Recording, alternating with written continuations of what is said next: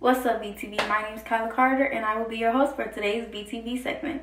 We have a lot of informative segments for you today, so please stay tuned.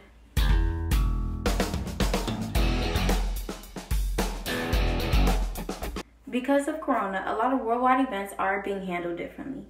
Not only worldwide, but school-wise. Let's take a look at a couple events that are being handled differently because of COVID-19.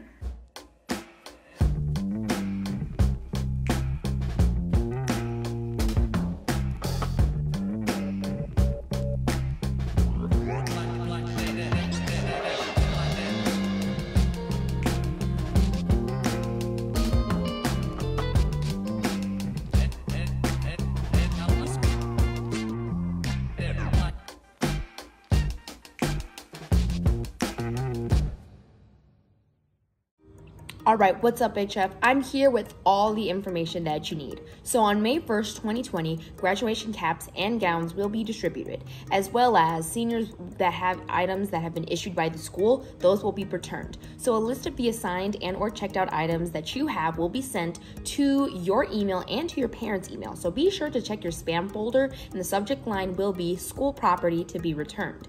Social distancing measures will be used. All occupants are required to stay in their car at all times. An informational letter will be sent electronically outlining preparations prior to arriving campus and will contain a map with procedural instructions when you do arrive on the campus. So the HF graduation and cap and gown distribution and school property pickup on May 1st will go as follows. At 8 a.m. to 9:30 a.m., seniors A through E will be coming to pick up and receive their cap and gown. At 9:30 a.m. to 11 a.m., seniors F through K. At 12 p.m. to 1:30 p.m., seniors L through R. And at 1:30 p.m. to 3 p.m., seniors S through Z. So that's all the information I have, and so make sure you're checking your email consistently. And until then, I'm Laura Zapata for VTV. With everything going on in the world right now and school getting canceled for the rest of the year, virtual prom is a go.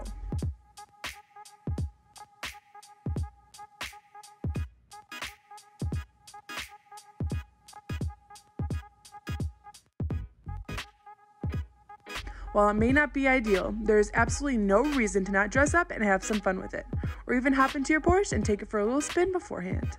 You go, Johnny.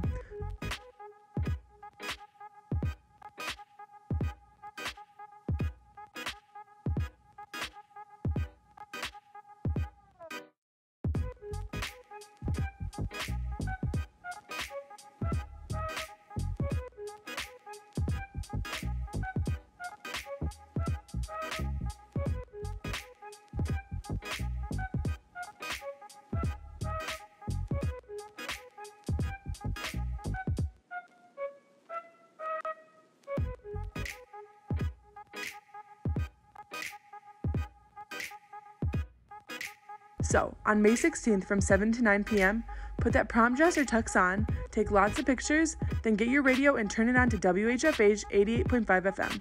Hop on the live stream and get ready to boogie. Prom court will be announced at 8 p.m.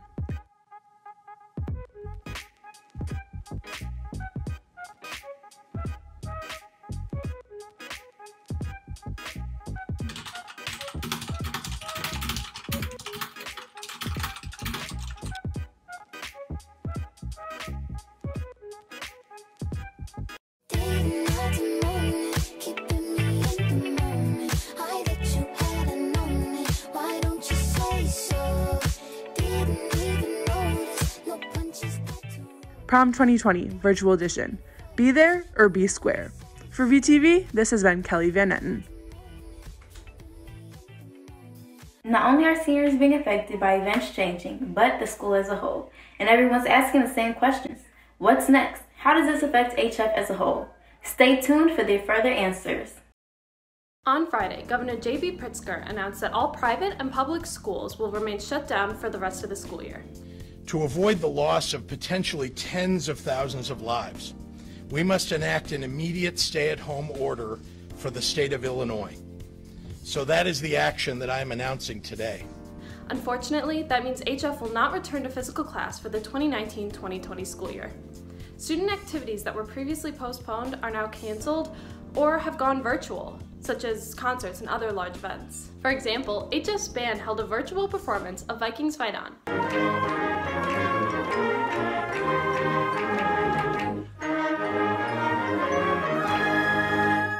And now most of the end of the school year activities will be of the virtual kind. Plans for senior award convocation, graduation, and prom are still moving forward. Although administration has not made an official announcement, the virtual plan is the most likely option due to Pritzker's announcement. The days for these virtual events will not change from the actual assigned dates.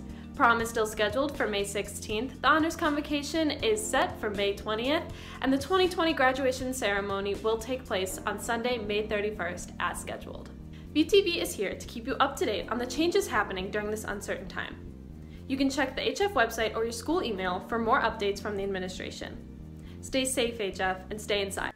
Because of corona death rates rising, a lot of states have issued state regulations all around the nationwide. And with that, a lot of people are tired and are wanting to go outside. So with that, people have been starting protests.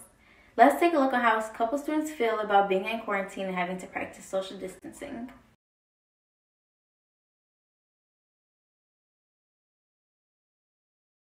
Okay, so personally, I agree with the stay-at-home orders that are being put in place for a couple reasons. One being no one else has any better idea. I mean, we can all go back outside, but then you risk the potential of someone having corona and doesn't know it, and then it spreads and it's on the communities again and everyone's catching it. So right now, this is the best thing we have to offer. So why not stay at home? And another reason is because if the doctors, the people who have dedicated their life to understanding medicine and saving lives, and they're the ones telling us that staying at home is going to be the best way to help flatten the curve, then I see no reason to not believe them. You know what I mean? So as far as staying at home goes, I definitely think that there's no reason to not stay home. I think the quarantine rules aren't overboard because not everybody knows whether or not they are at risk for the disease. So I think it's necessary that we do stay quarantined. Protests that are going on right now are absolutely absurd. I think it's so irresponsible for people to congregate like that knowing they could spread the virus. I also think it's so unfair to healthcare providers who have been working tirelessly to end this. I understand that people want to get back to work and make money so they can provide for themselves and their families. However, it's just not worth people dying over. I think these quarantine rules are necessarily overboard. I think that they're overboard to the fact that when we look at it, we're not able to leave the house, see anyone, or do basically anything publicly. We're just stuck to our house, even though they're not sometimes getting followed. But I think it's overboard the way we look at it. But also, I think it's very necessary, so like necessarily overboard, because this virus is obviously very contagious, and it's our only way of slowing down cases and like putting a stop to this all is if we take the overboard rules and like follow them, because we won't have any contact and it will slow it down eventually, and that's one of the only ways we could stop it. Because of having to stay in quarantine and having to remain in social distancing, school is sadly officially over. But e-learning is still in session. Let's take a look at how a couple students feel on having to do e-learning for the remainder of the school year. I'm very disappointed in school being completely finished because as a senior, you're looking forward to having your last year of high school and making all those memories, and you're also looking forward to especially the end of the year activities. But now, since everything is canceled, we won't be able to make those memories. Hearing that the rest of the school year has been canceled is really a hard pill to swallow, especially as a senior, because things like, you know, prom, senior week, graduation, senior bon voyage, being able to throw papers on the deck is stuff that I've been looking forward to since freshman year, maybe even before. And it's just something that's really sad and completely out of our control. So, you know, you just have to cope with it the best you can. I really miss all my friends. I was hoping to see everybody, you know, before the school ended. Like, even if we only came back for, you know, the last month, the last 2 weeks, it's still the being back part that really counted. I'm kind of sad now that the school year's over, just because we won't have a traditional prom or graduation, and we won't get to end the school year right by throwing our papers up on the senior deck like every other senior class has. But at the same time, I'm grateful for the past 4 years that I've had at HF, and I really wouldn't trade it for the world. Honestly speaking, school was like my favorite part of the day. Like my friends, my teachers, everybody around me was just positive. So not being able to go back to school is really heartbreaking, especially since this is our senior year. Along with many other students, I think I can say that I would rather be at school than be at home. I'm pretty sad about missing some of my senior year activities, end of the year activities like prom and graduation. I also miss seeing all my friends, so hi everyone. And yeah, I hope everyone stays safe and stay healthy, guys. So see you soon. If you've been tuned into television, then you are aware of the long-awaited Bulls documentary that aired this weekend. Let's take a look at how a couple students feel after watching this event. Last Sunday, millions of fans got a glimpse of Michael Jordan's legendary career in the first 2 episodes of his miniseries, The Last Dance. A lot of questions are surrounding the series, with Scottie Pippen's contract and whether Jordan is the best to ever play the game of basketball.